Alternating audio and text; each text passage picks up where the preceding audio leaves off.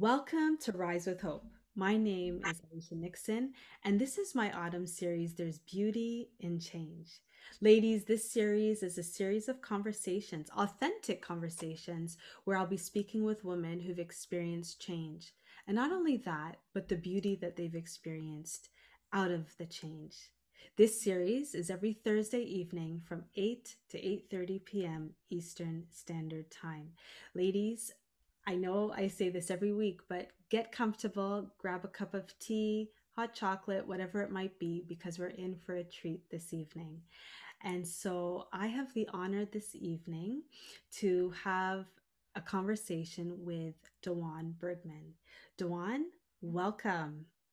Thank you. Thank you. I'm happy to be here. Thank you for joining us.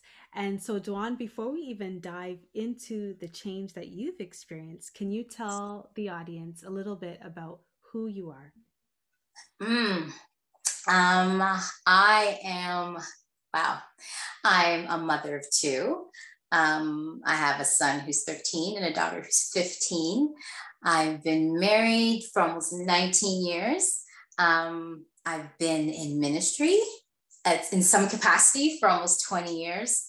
Um, yeah, my profession, I went to school for counseling, but right now I own my own small business. Um, but yeah, that's a little bit about me. Um, yeah. That's great. Well, thank you for sharing. And so, ladies, you got a glimpse of a little bit of who Dawn is, and now she's going to be telling us the background story of the change that she'll be sharing with us this evening. So, let's hear it, Dawn. What is the background story of the That change?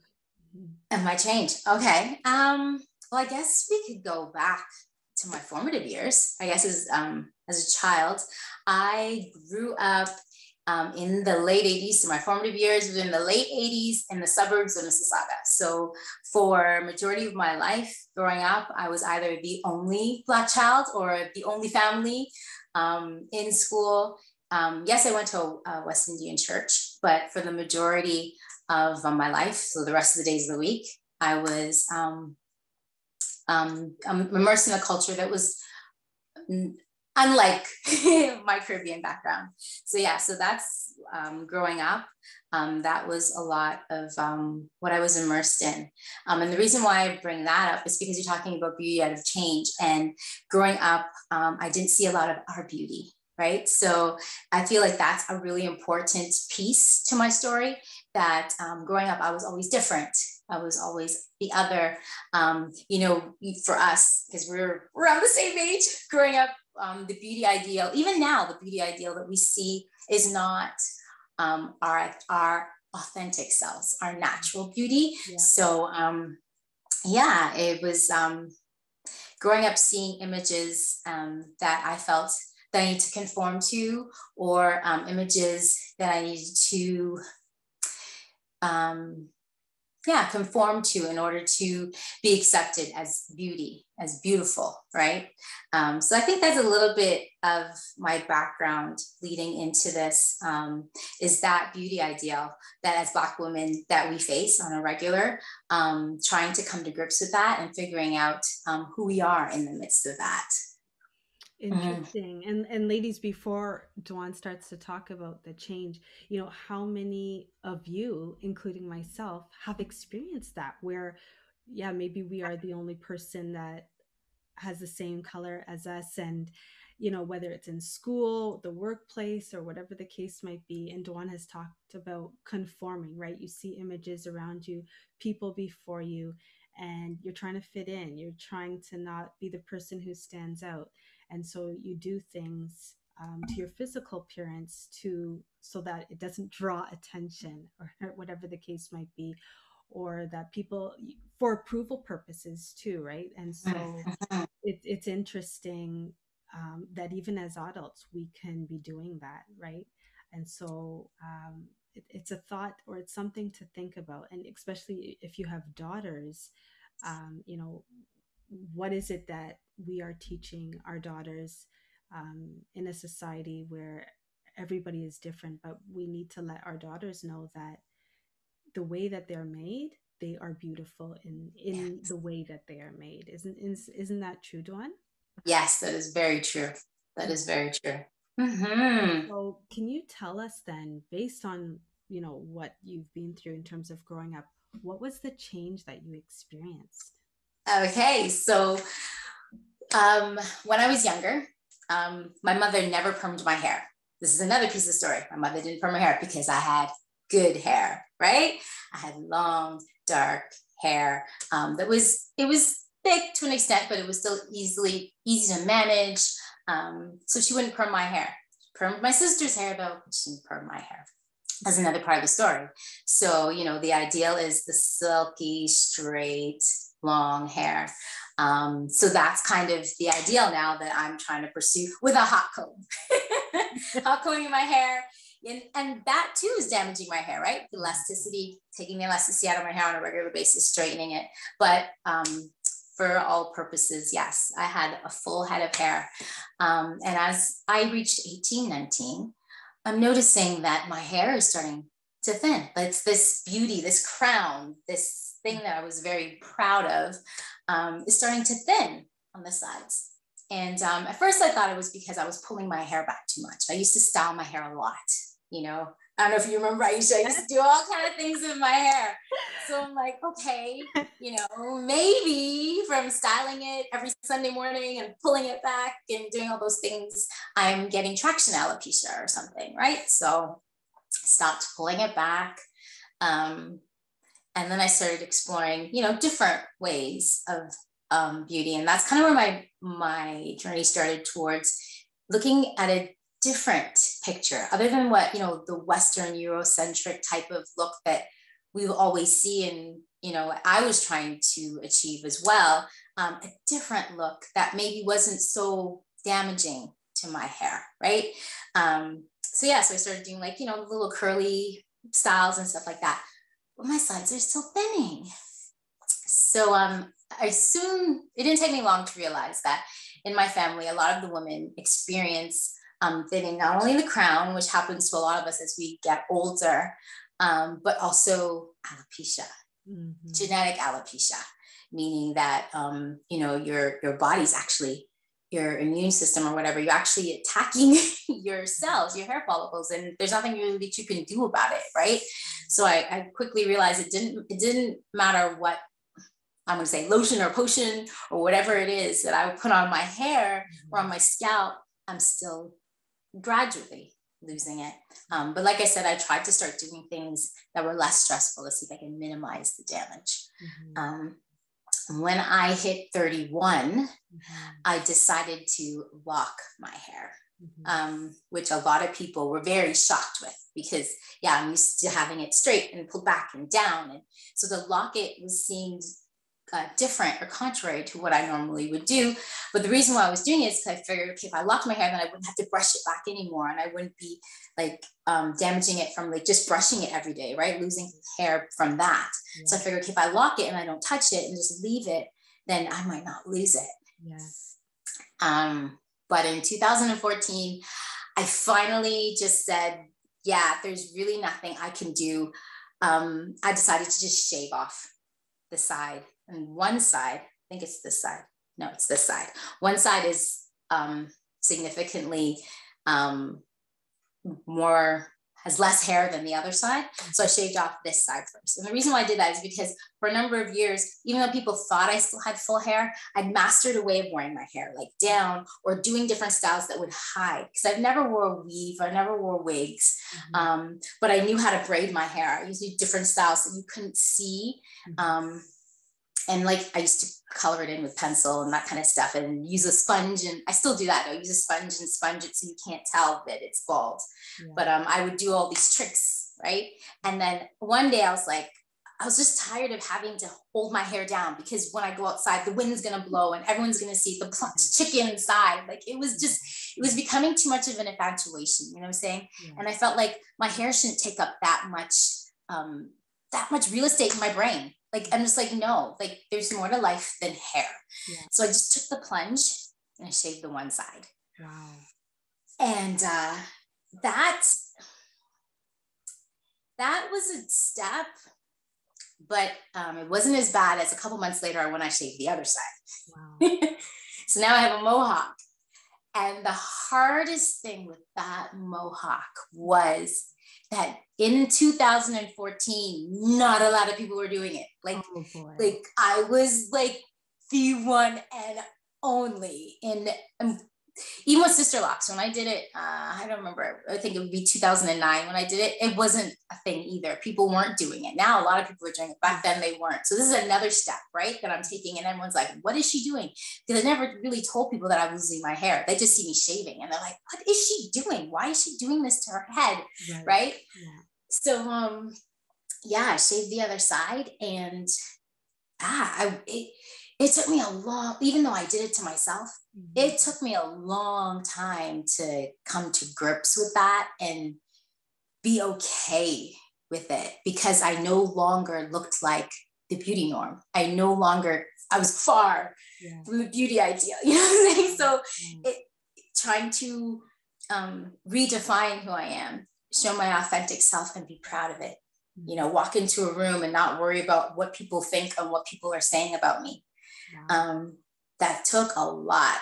Um, and even I would say, even no, not so much now, but even up to last year, maybe, like, things would still come up in my head, um, about, like, what people might think. So to the point where, when you meet someone and then I'm like, oh, I like your hair. And instead of saying thank you, you're like, oh, I didn't really do it like this on purpose. I'm losing and I'm telling them my whole story. And it's like, they didn't ask me that. You know what I'm saying? So you can tell there's still insecurities if I can't just say thank you and move on. I have to explain why my hair looks like this. Yeah. So if I'm rambling, tell me, because I know I'm No, not. it's okay. I wanted to just jump in before you Yeah. continue. So, ladies, Duann has mentioned many things, and one of the things I wanted to touch on is the authenticity, being authentic and being okay to be authentic, being free to be who we are when we don't fit into, as Duann was saying, the norm, right? The molds that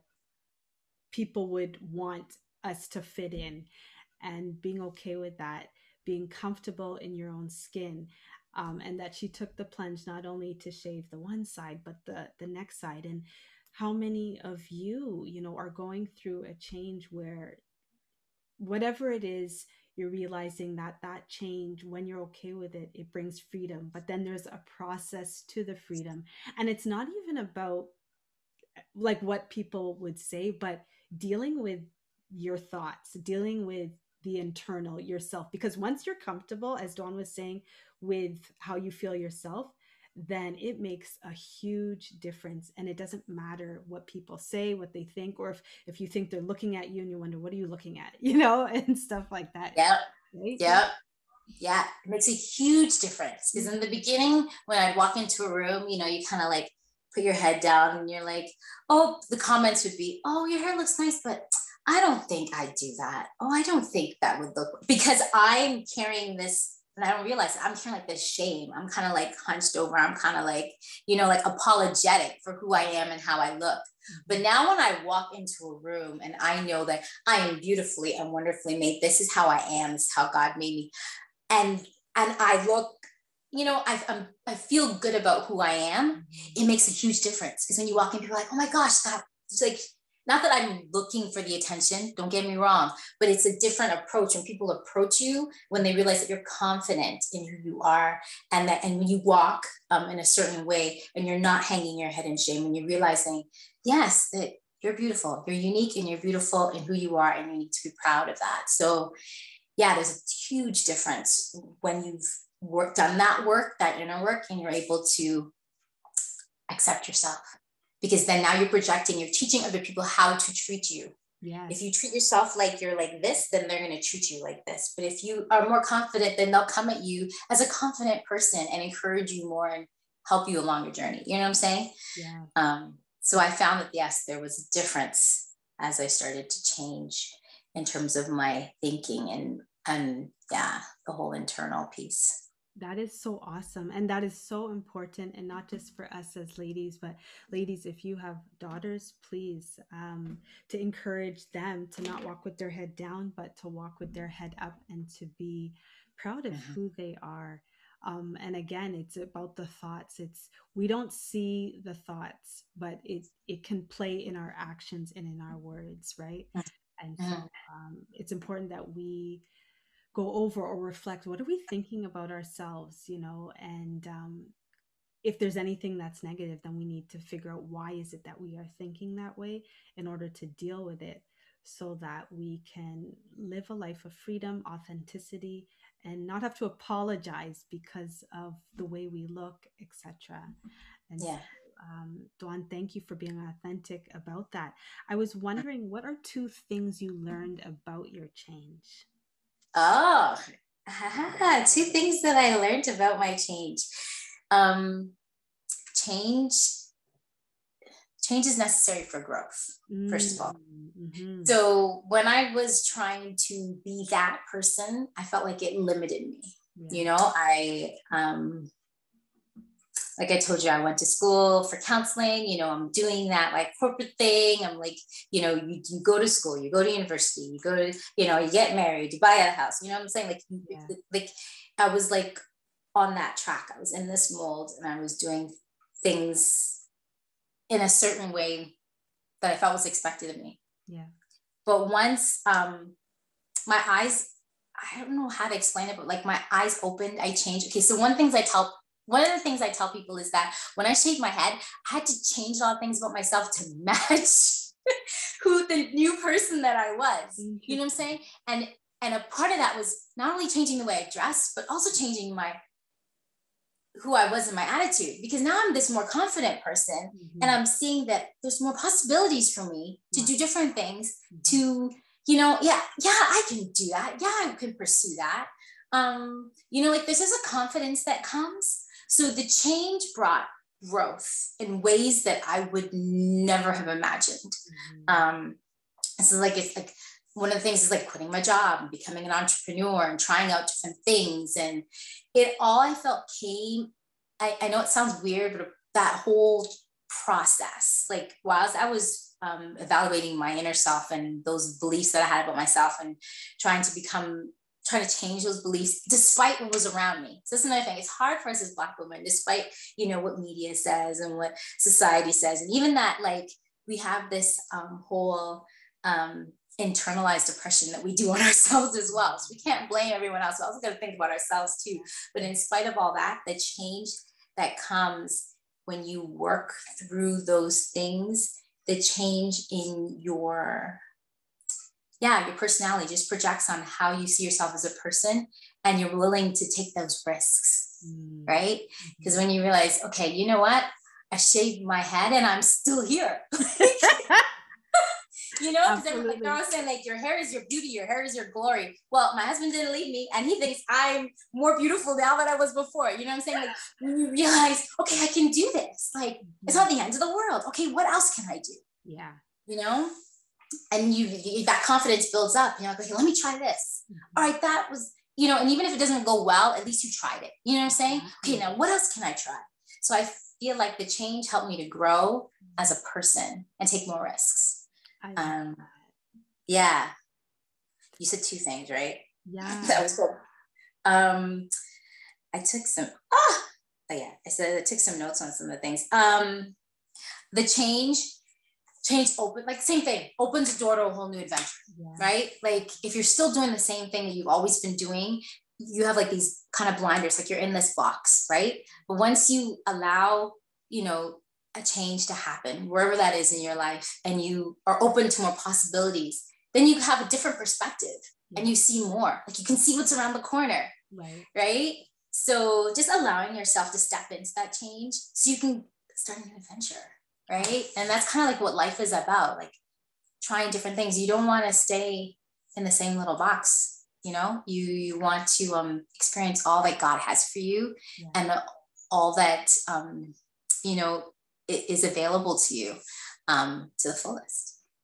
So yeah. Awesome. No, I like that. I like, in terms of change being necessary for growth, Mm-hmm. because it is important to grow. And Mm-hmm. two, change provides opportunities. It's about taking risks. It's about knowing that there's an adventure that you could be accessing, going through if you say yes to it, realizing that there are opportunities.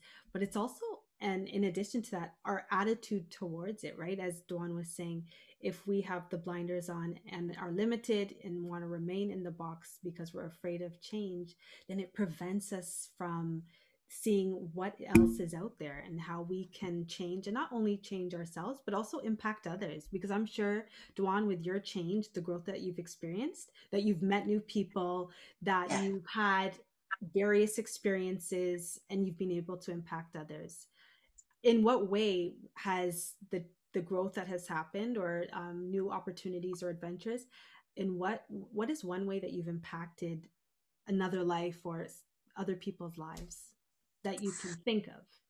I can think of.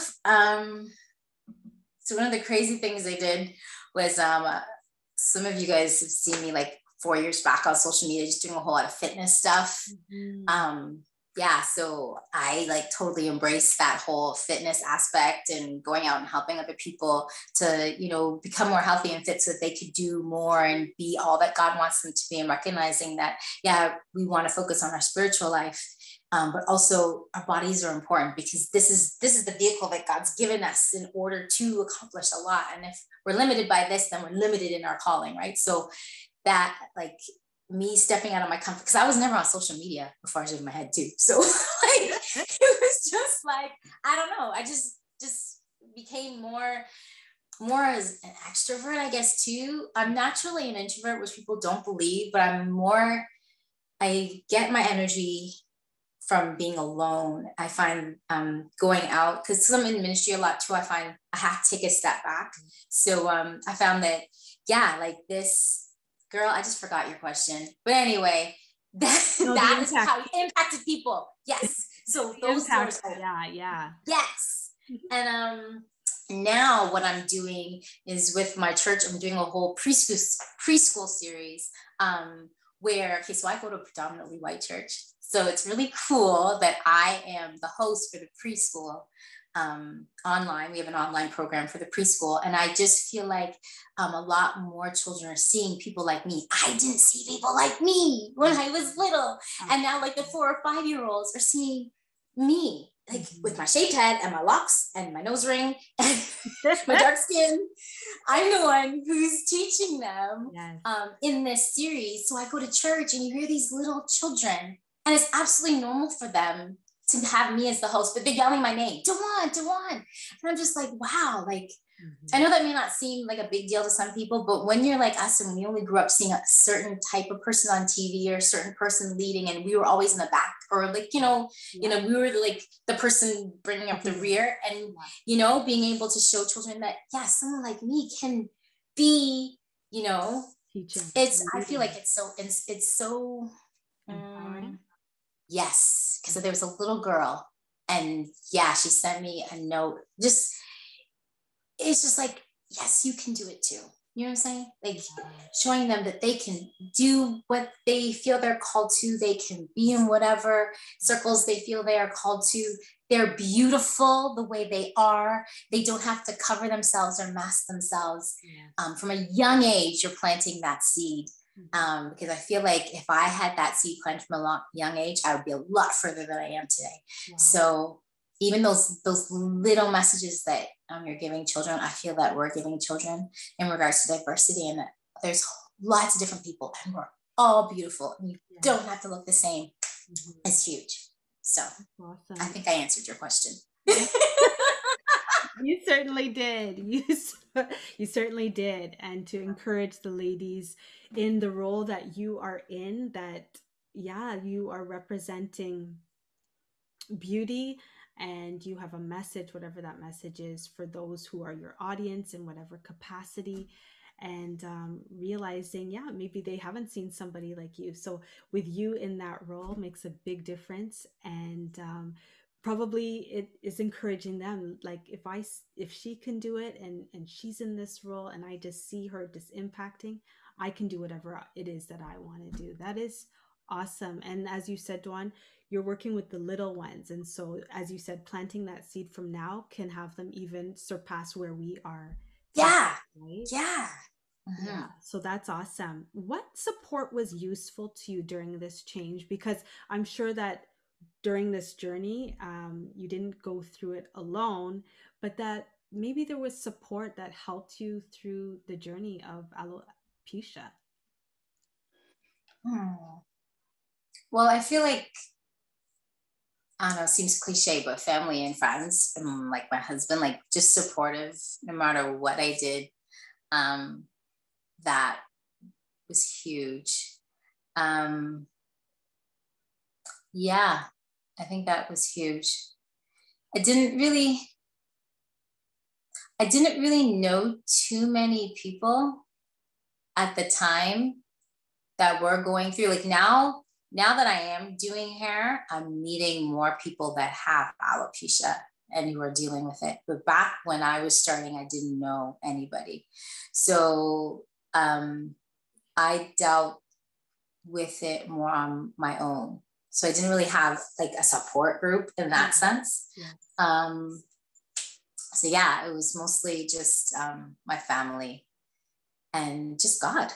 right? Like just reminding myself that yeah, I am beautifully and wonderfully made, um and those things. So yeah, I would say that's pretty much what it was like in the beginning. And now, like as I've gotten older, like I've just seen um more images of women with bald heads and shaved Yes. heads, and they're just beautiful. And I'm like, yes, because I know the next step is to shave off all of it. Like Okay. when it starts to get like it's starting to get really kind of thin in the front and it's already kind of thin in the middle, and I'm not going to hold on to it when it's no longer. So as my next step, so I'm looking at those beautiful women, and you are with the bald heads. I'm Absolutely. coming right there to join you. We So hear yeah, you. I find that's an encouragement. I feel like lately, just seeing more women just embracing their beauty, that's huge, huge. And natural beauty at that, eh, Duan? Yeah, Yeah. yeah, yeah. I'm not saying that you can't. I think everyone should make it. Everyone has their own choice and can do what they feel they're comfortable in. Mhm. But for me, um, I was more comfortable not, especially when I was doing the fitness and stuff. It's just yeah, I just felt like I wanted to, no matter what. Like so, people ask me, why did I shave my head like this? Well, it's receding this way, so I shave my head Yeah. in so that it will go with what it was naturally doing already, and then I kind of just color it in and sponge in with a sponge. Yes. So I'm just going with what God's doing Yeah. with my head. I'm just following the groove. It's the same thing I said. Like when it gets far back, and God says, "Yeah, I think think you're pretty or bald." Well, then I'll just shave it off and be bald. So that's just what I'm more comfortable in, and I'm comfortable in being me and doing me. So yeah. Awesome. Well, we are coming to an end. This has been an amazing conversation. Ladies, I hope that you have been encouraged and empowered. You've heard the change, the journey that Duan has been going through and is still going through it, and how she's embracing the beauty out of it. But before we end, Duan, there's one question I want to ask you, because you know what? For someone who's experiencing change but is having a hard time with it, what Mhm. is one piece of advice that you can give to her? Experiencing change and having a hard time. Trying to not be cliche. Um, don't let people rush you, because a lot of people might be like, you should, you don't worry about it, or like people want to tell you, whatever, just do whatever, just shave your head, just whatever. It's okay to take time in this process. So, for instance, I'm just going to use this as an example. So I do sister locks, and sometimes, as much as I think the woman is beautiful, at the beginning, sometimes they don't feel comfortable just wearing their locks. They want to cover it and wear a wig and that kind of thing. So it's like, who am I to tell them take it off? It's like just do it. Like unless I feel like I just need a little push, yes, I'll admit I'll do that. But like it's okay. Like to take your time through this process. Everyone goes through it differently. Some people are quick and they accept things, and other people, they want to pray about it. They want to, yeah, like they need time to process, because it's like, I feel like it's almost like mourning too. Mm. Like Yeah. I had to mourn the loss of an ideal that I was chasing after, the Yeah. loss of my hair, something that was important to me. Yeah, I had to mourn, like I had to put that down, Yeah. right? Mhm. So whatever you need to do to honor that for yourself, Mhm. take that time and do that. Because once you're able to do that, once you're able to lay that at Jesus' feet, Absolutely. there's freedom in that. So don't Yeah. rush that piece, Mhm. right? Mhm. Um, and realize that, um, you may have times when you still feel insecure, and don't beat yourself up about it, Yeah. right? Yeah. Not every day you're going to feel beautiful. There are going to be days when I get up, I'm like, oh my gosh. But recognize, but be kind to yourself, Mhm. and um, yeah, recognize that, yeah, you're still beautiful and God still loves you. And um, he wouldn't, he can lead you through it. Mhm. He's not going to take you to something that he's not going to take you. He's not going to lead you to something that he can't take you through. So Yeah. just trust in him. Right. I don't know what that process is going to look like for you. It looks like different for everybody, but trust and believe that things will change. Things will change. Um, yeah. And take your time and walk through that. Awesome. Yeah, sorry, you wanted to add something? No, Oh, I'm just, okay. I see, because I'm talking off the top of my head. I'm just No, like, this is so good. And the advice that you've given mm-mm, is great. And I mean, very valuable, very empowering. And so, ladies, just reflect on the pieces of advice that Duann has given in terms of change. And if you are having a hard time with it, because change is not easy, and depends on the complexity of the change, the level of change, right? So yeah. we are so grateful for this time, Duann. It has been an empowering time. You've been transparent and authentic with your change in dealing with alopecia and where you are today, and how empowering it is that you're empowering other women. You know what I mean? From, as you were saying, one of the changes is to lay your ideal down, and it's so hard, to that, because we have ideals about so many different things in life, but in this case, Mm-hmm, to lay it down. And now you're able to encourage others and say, yeah, you're beautiful, and you believe that you are yourself. And so just seeing that, yeah, with the change that you've experienced, you are able to empower others, inspire others. And I am blessed to have you on Rise with Hope. And so, Duann, thank you for your time. thank you for having me. Thank you for allowing me to share my story. You're welcome. And so, ladies, before we end, I just want to remind you, this is Rise with Hope YouTube channel. If you haven't subscribed, please remember to do so. Just click the button. And next week, we will have another empowering woman, and her name is Lynn Wade, who will be sharing about her change. And so, ladies, thanks for joining in this evening. And till next time, bye.